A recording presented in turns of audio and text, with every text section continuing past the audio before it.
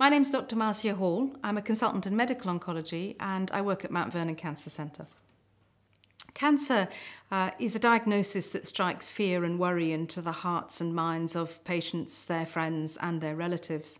And when people are diagnosed with cancer, I think people begin to feel that this is the last few months or years, perhaps, of their life. And I'm pleased to say that I think for a lot of patients now, in fact, it is longer than that, as cancer can be managed and thought of perhaps as a chronic condition in a lot of circumstances.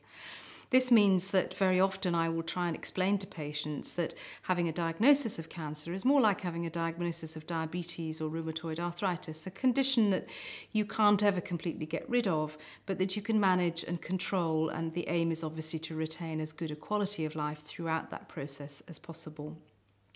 In order to successfully manage patients with malignant and cancer conditions, it's becoming very apparent that treatment has to be very targeted and personalised to individuals. Cancer specialists have begun to specialise much more in certain types of cancer rather than a broader cancer field. And the reason for this is because the actual art and medicine of cancer is becoming much more personalised, and treatments are becoming much more targeted, not just perhaps to where the cancer arose, for example, lung cancer or breast cancer, but actually more, are you this type of lung cancer or are you that type of lung cancer? And very much that is determined by the makeup of the actual cancer itself, so the genes and the cells and the structure of that.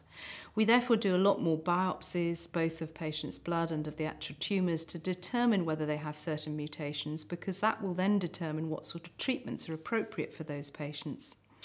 Having done some of that work, it's very important that we record all of that accurately, and we can then access the drugs and the treatments that are most appropriate for those individual patients. Invictus Health will help in terms of cancer management and treatment, first by identifying the most appropriate international specialist for an individual with a certain type of cancer, by accessing the most up-to-date and available tests to really try and hone down exactly what type of cancer you might have or your friend might have, and what the genetic changes and cell changes are for that cancer, and obviously then recommending the appropriate treatments.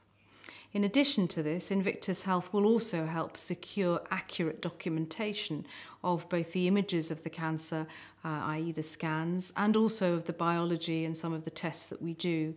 And in this way, those accurate records will be available for international collaboration, so that if something is perhaps being looked at experimentally elsewhere in the world, then recommendations can be made with the whole package of information to go with that patient to see if they're suitable for perhaps a novel treatment or novel strategy for controlling a particular cancer.